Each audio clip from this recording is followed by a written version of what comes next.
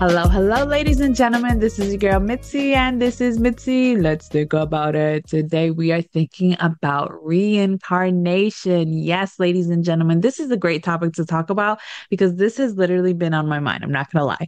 I kind of like blurted this in with another girl that came onto my show, and we were talking about our human genes and DNAs, and I brought it up how this is interesting. So now I have a lovely guest, Brownell, who is on the show, who's going to really help us think about this in a different way because is there reincarnation? Is there not?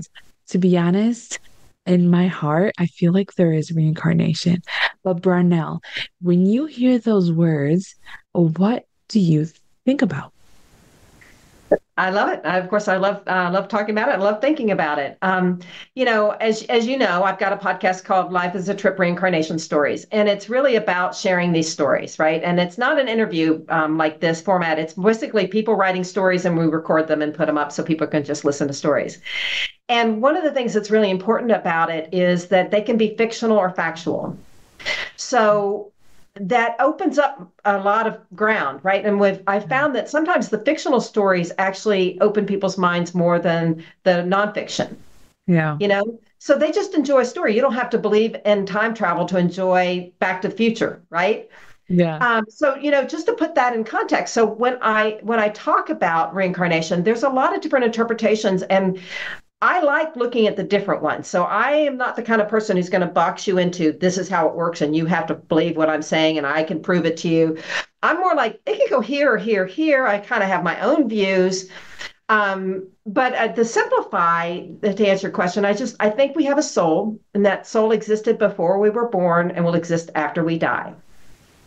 So if you kind of look at that context, and that soul chooses a body and becomes you, right? And there's a really great there was an NPR podcast episode where a little boy talks about going to the mommy and daddy store to pick out his parents, like for the next lifetime. And so Hmm. you could believe that within a more narrow framework and say, well, we just have one lifetime and that's how it works, right? I mean, you could just go, okay, one. But when you start looking at reincarnation, I just think it opens up so many more possibilities. Yes. You can go, well, wait a minute, I might have been a man or a woman or somewhere in between in another lifetime. I was probably a different race. I was probably a different, nationality, a different religion. And when you start doing that, you start seeing where we're all alike and how much we all have in common, and I just find that really, really beautiful. It is. And the different lessons we have for each lifetime and the different experiences we go through, and the more that think we're so unique, and then we realize also, but we're also so much more alike than we thought. So I guess that's one way to answer that. No, I like it. It's interesting because it really makes you think about it. If you have an open mind like myself, and I'm hoping that the listeners that I do have, I have an open mind. So with our open mind, it allows a whole bunch of possibilities to happen. You know what I'm saying? Because I've heard stories kind of like what you said. I've talked to people who actually said that they chose their parents and they didn't realize they chose incorrectly, or you know what I mean, and things like that. And it breaks my heart because it's like, man, you don't really know what you're choosing until you're already in it. You know what I'm saying? So Right. So it what is was I really, thinking? yeah, exactly. And that's kind of how she explained it to me. Like it was like I knew I messed up at that exact moment. I see it in her eyes. But that's when I knew I had to do better for myself. And with everything that I've learned in my past lives, how could I not do better for myself now in this life? And she's done amazing things in this life. So it's amazing to think um how exactly what you just said, because the possibilities are endless, and it just it stumps me because it's like, how can you not even think and just play with the thought of the what ifs, because there's many different avenues that you can really go with this, you know what I mean? It's not just animals, because people have this big strong like correlation with reincarnation and into animals. But I feel like people forget the fact that we are souls, we are spirit, and it can happen to another being, you know what I mean? And I've heard stories and I've read articles, I've read research papers um where children were asked in between the ages between 4 to I think like 13 years old, what could they remember? And some of them can actually describe to you instances and families and like, yes, I was from Ireland, or I was from Poland, or I was from Croatia, you know what I mean? Things of all different places that now that they're in the States, it's just like, okay, how does this connect? And that's what science wants to know. And I think that's a beautiful thing, because if science has got their ear into it, then how can you not just play with the thought of reincarnation? So I guess it leads me to my question. When did it spark that interest for you? Like, how young were you,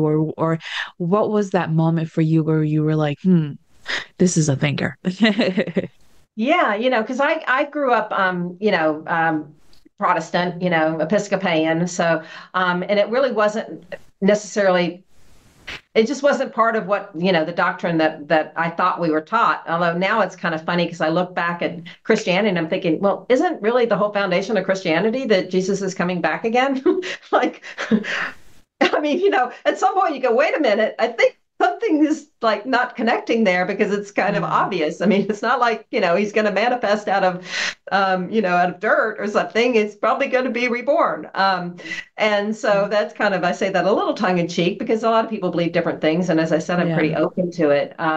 But it does really make you think about just so many possibilities and so many ways you can live your life, and you're talking about science. And Voltaire said, why is it more surprising to believe we're born multiple times than just once? Like, if you're talking about science, one versus the other, both sides have to make the argument to see if they're proved. Like, you can't just say, oh, well, I don't believe this, so it's not true.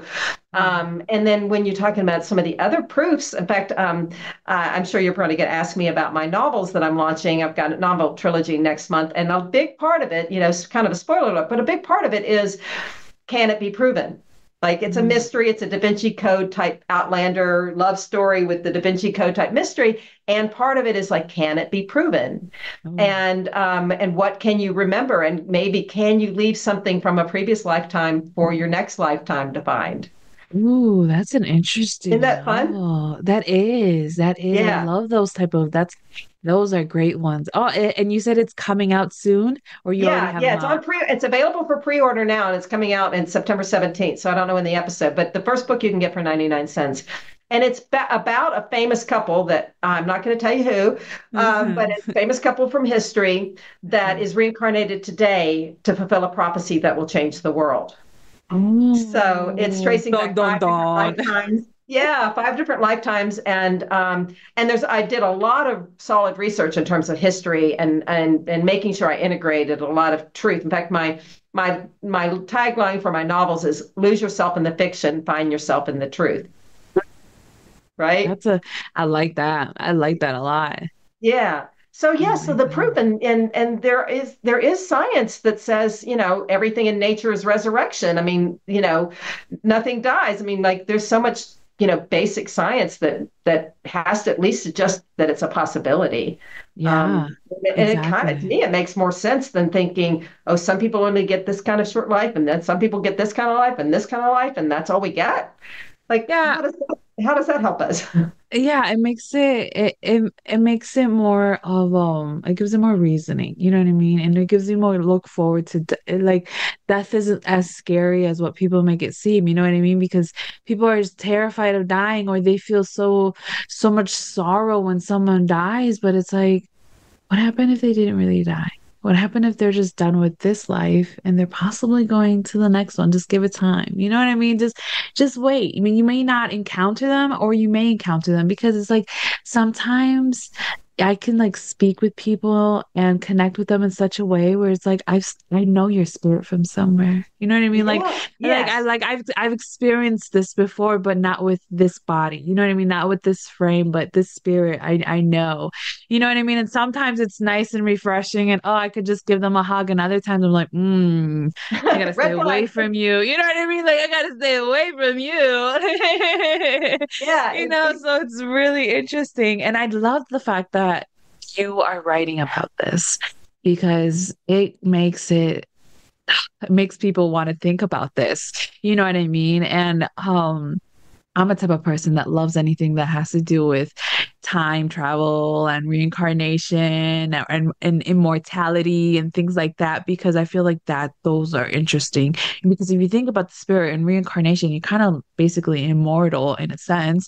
You know what I Yeah. mean? Until That's, whatever is the last life when God decides to come, I guess, and then it's officially done. You know what I mean? But I guess at this moment it's like you're continuously evolving, and that's the beauty of life. Like, why wouldn't you want to like take advantage of that? I mean, that's, I don't know, that's how I see it. Oh, I agree. In fact, that's really, why I started the podcast. And I have a Facebook group called Life is a Trip Reincarnation Stories as well for people to share their stories. And the podcast is stories. And so, like, for example, and they're from all different writers around the world. So I want to celebrate these writers. So anybody listening, or you yourself, if you've got a story you want to write, it's not an interview podcast. It's really just sharing stories. And that they're read and recorded and put up on for people just to listen to a story.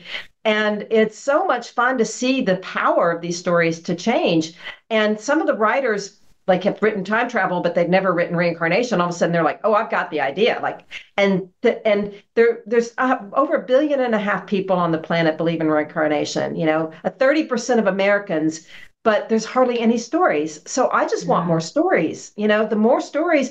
And I actually pitched to Hollywood a TV series idea a few years ago, and I outlined several hundred episodes. I mean, this is endless in terms of the kinds of stories that can be told. Yeah, let's I be mean, honest. like I started outlining one. This is just totally, spoiler one I haven't even written, but it's about um, a man, and actually it was inspired by a guy that I used to see every day hiking up a mountain in Colorado. And he was always shirtless 9 months of the year, even when it was cold, right? And he looked like the typical Greek god body and everything. And he seemed so Okay. happy. Right. And he was just like this happy, happy person. And I went up to him and I said, "Well, you inspired a story." And I said, and I told him about the story. And the story was that in his previous lifetime, he was like a Stephen Hawking kind of frail, ill, person. Um, And the next life, he's like, "I'm getting a good body next time. Like, I am picking a good body."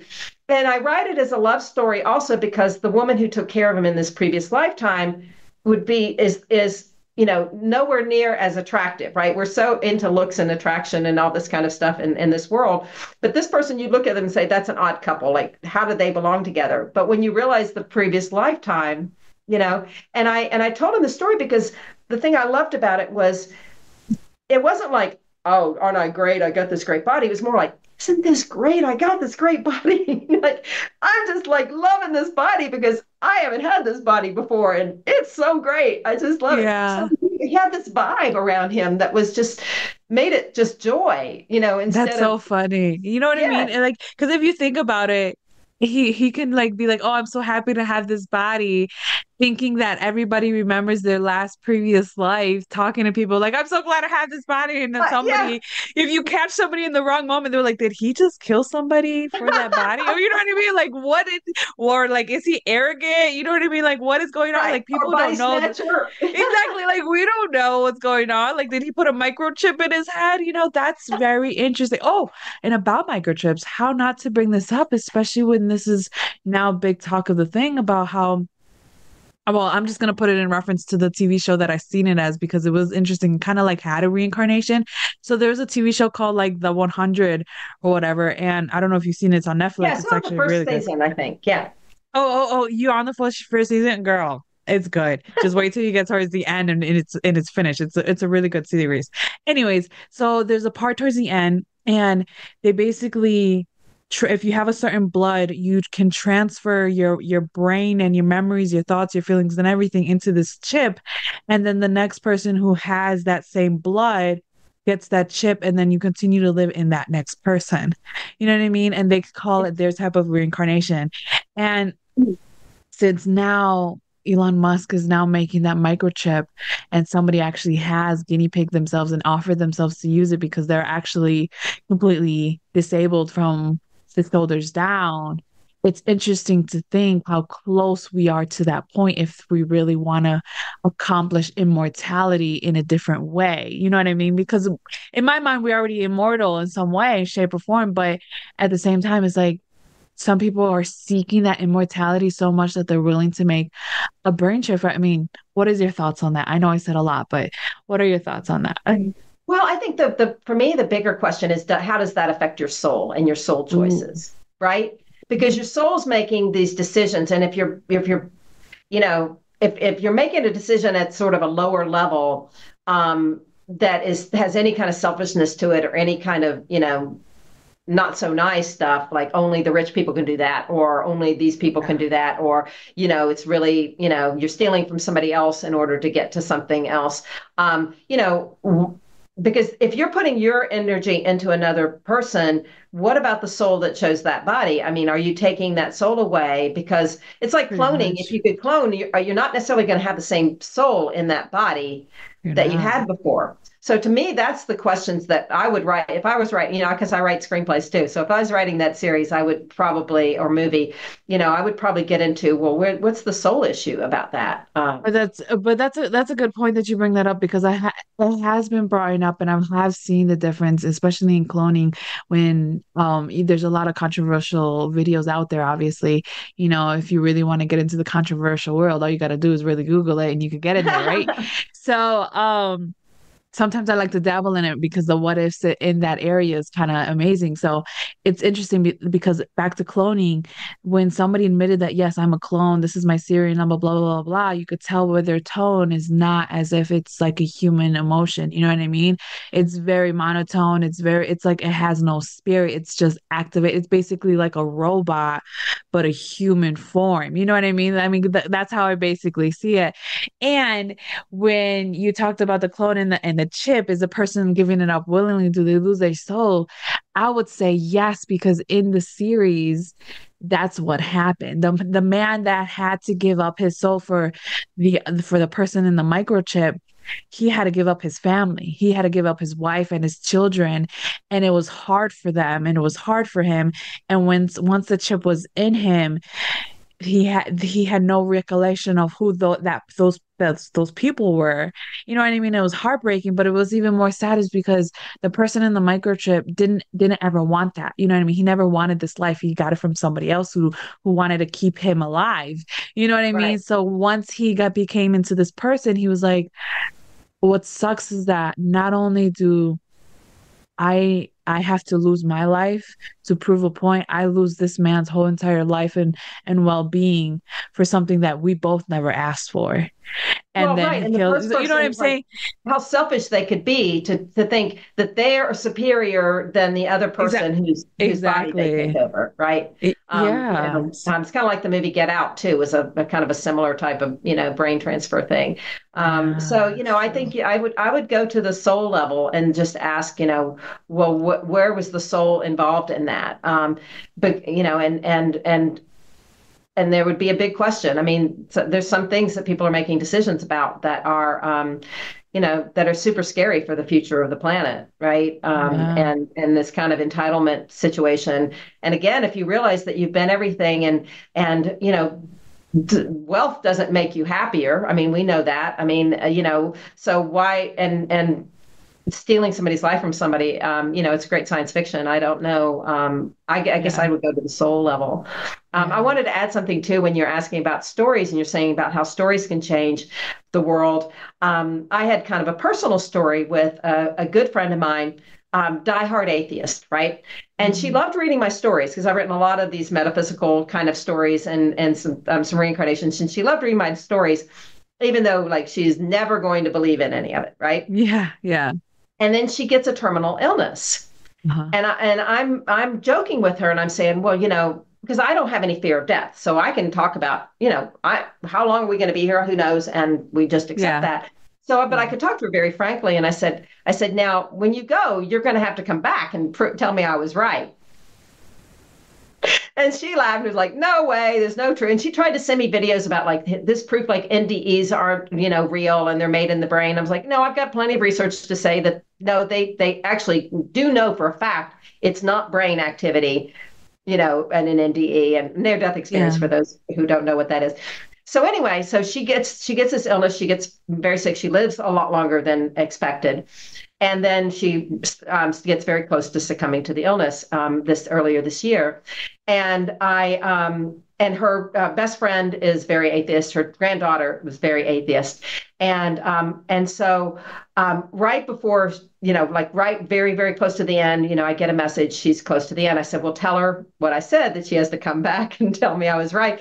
And they said that was like her last smile right before she left. Oh, So then her friends come to me and say, okay, what's going on? I said, well, I'm going to keep an eye on. And at the time I was living in Tunisia. I've had this wild year this year. And I was in Tunisia for a few months and living in this resort. And they would have they leave the doors open and birds would fly into the cafeteria, in and out of the cafeteria. So it was just like okay. the birds were just, commingling inside the cafeteria. Yeah. And a lot of times spirits can enter birds when you're talking about, transmigration or, I generally believe that, yes, we can have a vacation as a bird or whatever, but it's probably an evolution. So we might start out as something, but evolve to a higher level. But that's just my, belief system. It's not necessarily something I prove. But anyway, but I do believe spirits come back as bird to visit us. I think that's a common, like, oh, well, can I fly? Let's go fly and let's go visit. And so, and I'm waiting and I'm thinking she's really stubborn. So I know she's not going to come to me right away. And then and it was a very big resort. Got it for dirt cheap, by the way. Really amazing place. But so that was a long, long, long corridor for where the elevator to my room was versus the cafeteria. And one day I'm taking the elevator up and there was a feather. And I was like, if that feather moves closer to the elevator, when I get back down, I'm going to take that as the beginning of a sign. And it was like, as soon as I went back down the elevator, it was like 4 feet, 5 feet closer. I mean, it was a pretty big move. Yeah. So I was like, okay. And then I don't know if it's the next day or within a few days, but there was, and I'm like, birds flying around the cafeteria is not a sign, right? This has got to be a bird looking me in the eye, making eye contact, Quack, staying, quack, yeah. right? I'm going to test it, right? Yeah. And then there was a bird, and it did exactly that. And I'm like, okay. And I'm telling her granddaughter and her friend, like, I think this was Karen. And then all of a sudden another bird comes with her. And I'm like, okay, this is really interesting. I think this is, her husband had died many years earlier. I think they're reunited. I think they're both here. So her friends are like listening to me. And then, I leave and I go way down the corridor where there are no birds, right? Way down the other corridor where my room is. And I take the elevator up and there are two birds on the inside that corridor where there never are any birds, and one waiting outside.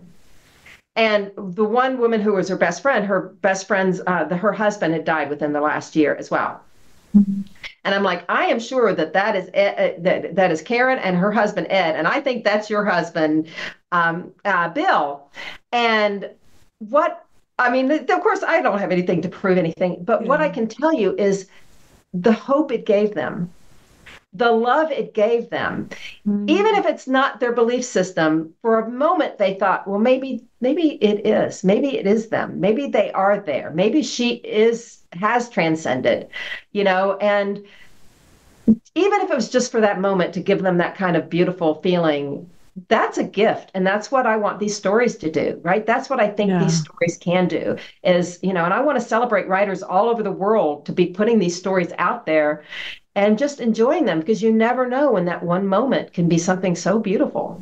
Exactly. I think that's a beautiful story to share because let's be honest, you never know. And we need hope in this world. There's too much trauma that people are experiencing and they're still trying to recover from. So why not put out some hope? Yes, that person was an atheist. They didn't believe in the afterlife. They didn't believe in a higher power. That's fine. But look what still happened. You know Yeah. what I mean? Look, the possibility of what ifs. You know what I mean? Like you said, you don't have the proof. You don't have no idea. There's no serial number, DNA, tattoo saying, hi, my name's, you know what I mean? Whatever. There's nothing of that sort. However, it's the possibility of yes, there could be because I've encountered somebody who lost their son and then their grandmother like years apart. But one day she was out in the park and with her family and there goes two butterflies, orange butterflies flying around her, and orange was her son's favorite color, and it was a beautiful moment. And I'm like, who's to say that's not them? Who's to say that's not their loved ones just visiting and just just showing that they acknowledge you. You know what I mean? You don't know. And why take that away? You know what I mean? Why take that away from people? I think it's just selfish. Like, if you want to be bitter and miserable, drink your own poison because not everybody here wants that. All right. This is not that. So, oh, I'm so upset that time is catching up to us. So I have to ask you before we officially wrap up the show, what can be some lasting words of wisdom that you can leave us off with? Um, well, I think the one of the threads that go through all my writing and all my stories, and hopefully you're going to give links to everything so people can get some of my stories, and I got some for free and everything, is the why. That whatever you're looking at, whatever you're trying to learn, whether you're exploring reincarnation or exploring, an illness or, anything that's going on in your life, if you can get to the why, you can get to the healing. So trying to get to the why. Some people say, oh, it's not important to understand why. And I'm like, I think that's what it's all about, is to get to the why. Yeah, I think that's nice. Why not visit the why? I think sometimes it's just so hard for people to acknowledge or accept that they rather just say avoid the why and go around it, but then you still feel this empty feeling. You still feel like something's missing. You still feel like, no, what is going on? Well, maybe why don't you explore the why? You know what I mean? What's the worst that could happen? It's either yes or no, it's up and down. It's always that if. There's always that if. So why not explore it? So that's a great point to keep us off to thinking. So thank you. And yes, ladies and gentlemen, if you want to know more about if you would like to know more about Brownell, please check out my website. I have her lovely photo there. I have access to her website. And yes, there's a lot happening on her website in a good way. There's so much good content, so much great things to think about. And why not check out her podcast? I mean, why not hear these stories? Before we wrap up, one of the stories that still kills me about reincarnation was the fact that this woman had a son and told her son that she escaped death from this murderer, and the little boy was just like, "Yes, you were the one that got away, and I'm here to come back for you." And it's just like, you know what I mean? Like that just lives in my head rent free. You know what I'm saying? So it just makes you realize like you never really know. I mean, there's countless even movies that play on this idea. So it's just like continue on this thought of what if. Continue on just this exploration because you know what? It doesn't hurt. It's just a what if factor. So with that being said, always, always, always keep thinking, y'all. Bye.